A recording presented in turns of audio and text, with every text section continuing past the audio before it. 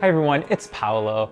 All right, today is gonna be a fantastic episode because I am gonna be talking with Oscar winner, Geena Davis.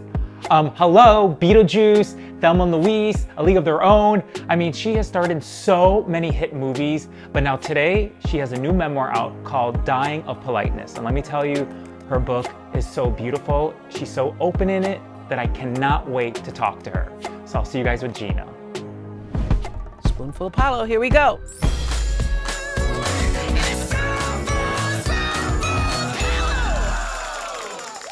Okay, tell me when you're good. Are you good?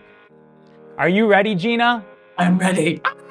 Okay, Geena, let's do this. I just want to say thank you so much for being a guest on A Spoonful of Apollo. It is an honor to speak with you. It really is, okay?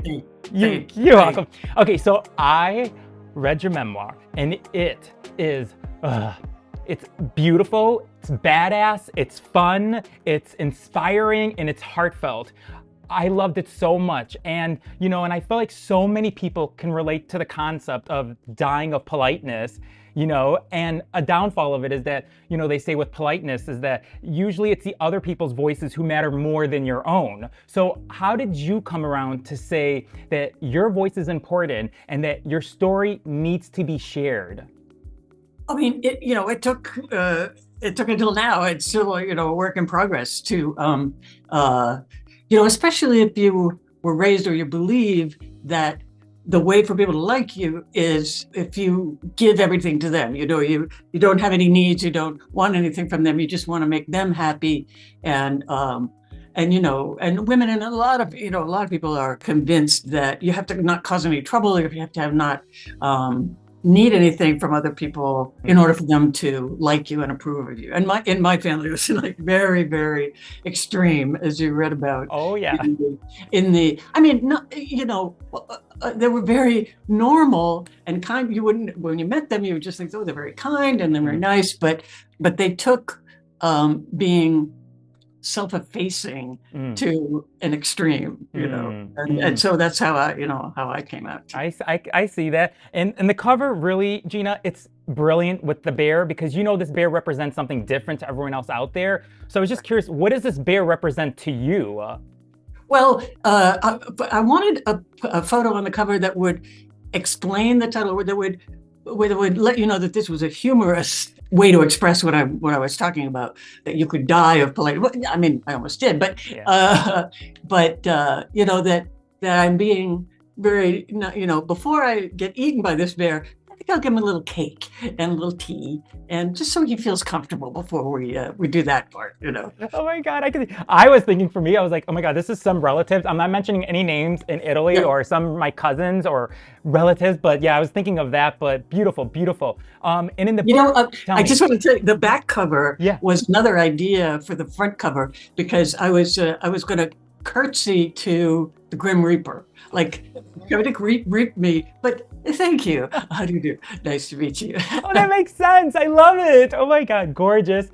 And in the book, you talk about like when you were going to college, and I remember that your uncle was telling your mom, why is she going to college? It's a waste of money. She's a woman. She's going to get married one day. But obviously it didn't stop you, because you went to college, you studied in Sweden. So how did you going to school impact on the woman that you are today? Oh, first going away to be a foreign exchange student my senior year in high school was utterly transformative, as you can imagine. My twin boys just started college this fall, and I told them, it's the best. It's the best. This is where you turn into yourself. This is where you figure everything out, and you realize, oh, this is what it's like to be in charge of myself. My mom said often, when I was a kid, enjoy your childhood because it's the best time of your life. Oh. And I'd be like, it is? Yeah. Oh no, I mean, being an adult is gonna be worse than this? So I was so happy to see, oh no, being an adult is the best part. Yeah. Oh my gosh. On page 60, you say this, you said, as a result, I worked out my own genius plan for breaking into the movies, and this is how it went. I would become a famous model first, and then people would just offer me the movies. Now look, you went to New York, you auditioned for your first movie, you got your first role in the movie in Tootsie playing alongside Dustin Hoffman. Were you like, okay, my plan is like genius, like I have to keep going this way? Because that doesn't happen in the everyday life where people move to LA or New York to pursue their dream, you know, but it was working for you.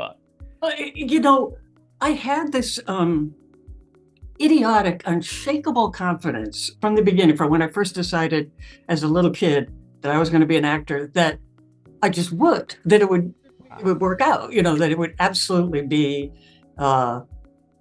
you could just do it. And my parents let me major in acting at college because they had no idea. We had no idea about anything to do with Hollywood. And if you study it, then you just to get to do it. And so yeah, I came up with that scheme. So when my first job was in Tootsie with Dustin Hoffman and Sidney Pollack directing, partly I was like, wow. And partly I was like, well, yeah, I mean, but this is kind of what was supposed to happen. Yeah, yeah. Oh my God, what an inspiration. And you know, you really are, oh my God, you're so beautiful and you really are so kind. I'm feeling it, I see it. I know everyone says that about you, but you really are just an amazing person. So I just want to make that clear, okay?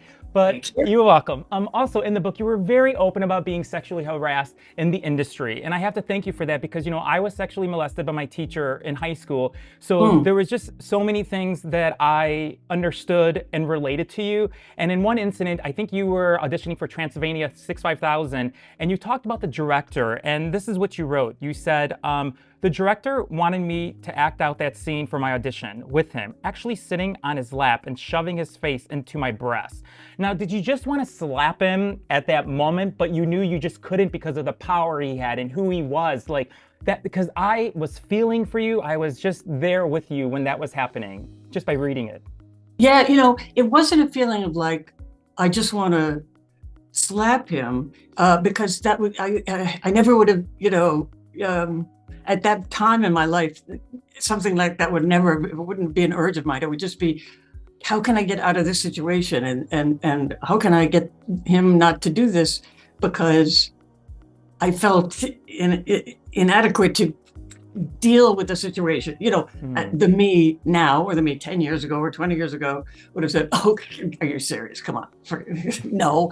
And that would have been it. But he pushed and pushed and insisted, and I didn't feel I had a right really to say no or leave or anything. That if somebody really demands something, I better do it ultimately. And I felt so awful about doing it.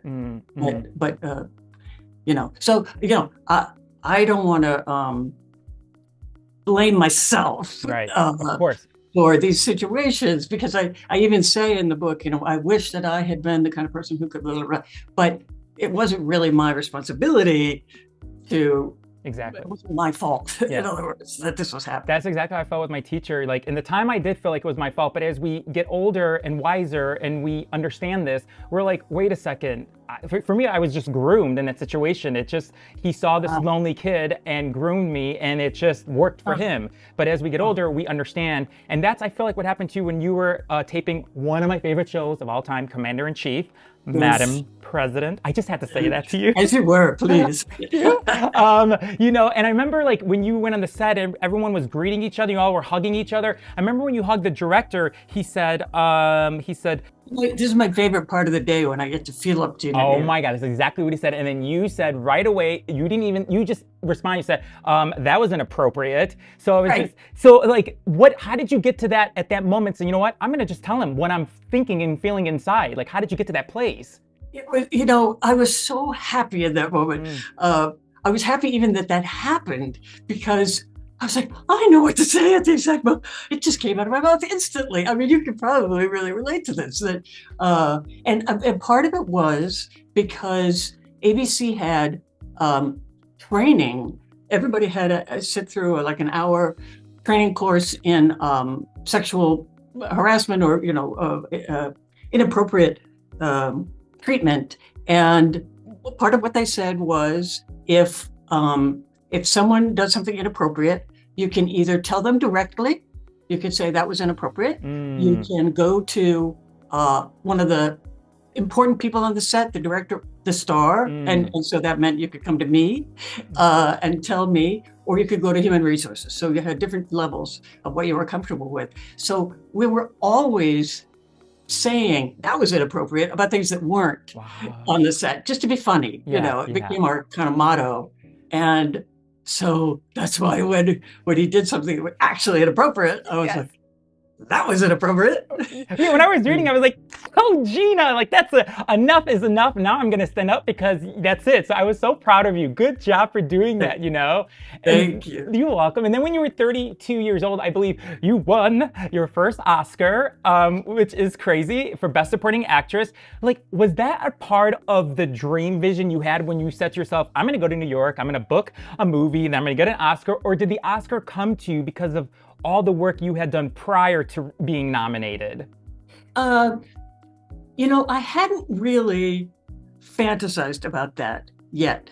It just hadn't been part of, I'll give you an actor, and then it hadn't been like that, but I knew about them and I thought they were great. Yeah. And I thought maybe someday. And when I actually won, I was so sure I wasn't going to win. And when I actually did, my sort of immediate reaction was, well, I got that out of the way. Kind of like, I don't have to spend my life wondering if I will ever win an Oscar because I already got one. Oh my gosh. And then I know right after that, you did a movie with Bill Murray called Quick Change. Obviously that made a lot of press of, what he did during the audition, the massage and the yelling and the screaming. And I did watch that clip of Arsenio Hall. And I was like going crazy because honestly, Geena, I never saw that before. But when I was watching him playing with your strap and laughing and smiling after reading your book, there was so many mixed emotions for me, and I wasn't even there. I'm just curious, has he apologized? Has he said, you know what? Has Bill Murray said, you know what? I'm really sorry, Geena. When you know better, you do better, and I'm sorry. Well, I never saw him again or talked to him about it. I mean, this is him learning about me that I'm talking about it. I didn't have somebody prep him that it was and people have singled it out as something because he's a very famous person or whatever. But it's just the reason I put it in the book was about my reaction to it. That I mean, it's an important step in my journey to badassery, as I call it, to have that important incident where, again, I wasn't able to defend myself, right? And where somebody did something incredibly inappropriate that should have had a very different outcome than it did. I thank you for being so open. And then when you get to the part of Thelma and Louise, I was like, here we go with one of our favorite movies. And I loved how passionate you were that you needed to be part of this film, even though this film wasn't even released. You didn't know how well it was going to do because you made your agent call them every week saying, oh, I need to be part of this, that you wanted to meet with them. And obviously it finally happened. So what determination, where did that come in for you that you said, I need to be part of this, not knowing how successful this movie was going to be? Right. Oh, yeah. None of us had any idea whether it was going to even be popular. Anybody's going to see it. It was a small budget and maybe people won't like what we do at the end. And but it was the best script I'd ever read. And I didn't care which part I played. Yeah, I know you didn't care. I did not care. I just wanted to be in this movie. I was obsessed with it. Yeah, and that I got to was like such an amazing blessing. Wow. I could sit here and talk about your roles for hours and hours, but you played a professional athlete, played a CIA assassin, you played a pirate captain, you played the president of the United States. Did you deliberately pick these roles to remind everyone that a woman can be in all of these spaces, or did it just happen, these roles coming to you? For the most part, it just happened. I mean, Thelma and Louise did not just happen. I had to really pursue it. But I'm incredibly fortunate that I get to play all the, I mean, even when I hear you say it, it's like, who gets to do all those things, And I did. And they just came my way. And also, I have to say, I don't know if I really said this in the book, but that I got to play these badass parts when I didn't feel like I was, I didn't feel like I was already embodying that. So they said, hey, yeah, she's a little badass, let's get her. So I just was very fortunate. I never got typecast. And I got to do period pieces and, Yep. and sci-fi and horror and comedy and everything. You're an icon. You're an icon. Just no, you got it. Just for 1 second, take it in, okay? Yes, You're welcome. yes. You're welcome. So my last question to you is that, you know, I know in 2004 you opened your institute, the Geena Davis Institute of Gender Media. And I know it started from when your daughter was 2 years old and you were watching her first cartoon with her, and right away you noticed that there were barely female characters in that cartoon. Now look, Geena, it's one thing to notice something, but it's another thing to take action. Obviously, you took action. Right. Where does that motivation, there's something in you that says, I'm going to try and change this and fix this. Where does that come from? Does it come from your parents? Does it come from someone in your life? Like, where do you get that? Partly from my parents, partly from my dad, that he could do anything. And he was very modest, but he could invent and fix and do everything. Very smart. And we just set out to do it, you know, if he decided. And I did it because I felt like I knew the way to do it, that I had an idea about what technique would work to get the change to happen. I thought it was incredibly important that the change happened, that we stop teaching kids from minute one to have unconscious gender bias. But the idea I had was, I figured out that it was unconscious bias, that these people who love kids didn't realize they were leaving out so many female characters. And if I brought them the data, they would say, what? And that's exactly what happened. Wow. Is that they were shocked to find out what they were doing. And we've made, you know, incredible progress since then on what kids see. So wow. I'm excited about that. It's just like, I'm going to do this. I'm going to go big. You know, that's how I roll. I mean, it's just because that data says it all. You can't deny what the fact is right there on that sheet. So when the creators of these networks see it, they're like, oh, wait a second. Yeah, there needs to be a change because this is, I mean, we're in 2022. This is not right. This shouldn't be like this, you know? Right, God. Exactly. You know, I just, not only have you inspired like girls and women out there, but you've inspired people in the LGBTQ plus community. And, me being a gay boy, just seeing your movies and now you're on our show, I just this is a dream moment for us because I have so much love and admiration and respect for you, especially that you were so open in your memoir. It is one of the most open memoirs I've ever read and I couldn't put it down. I read it in a day and a half. So I have to thank you. I have to thank you for sharing your story with all of us.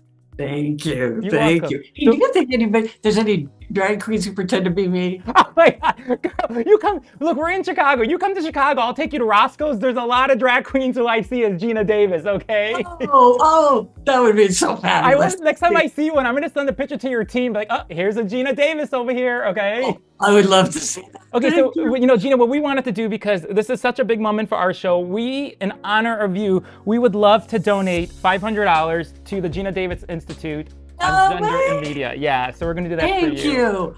Oh, it's the first time I got a big check. It's a big check. I've seen it on TV, Thank you so much. Yeah. That's really wonderful. Thank you, Paulo. I love it. Thank you. It's a little, we're a little web show, but it's in honor of you. This means a lot to us. You're changing the world. You're trying to fix it, and we want to be a part of that. So I say from the bottom of my heart, Geena Davis, thank you. Thank you so much, because I will remember this moment forever, okay?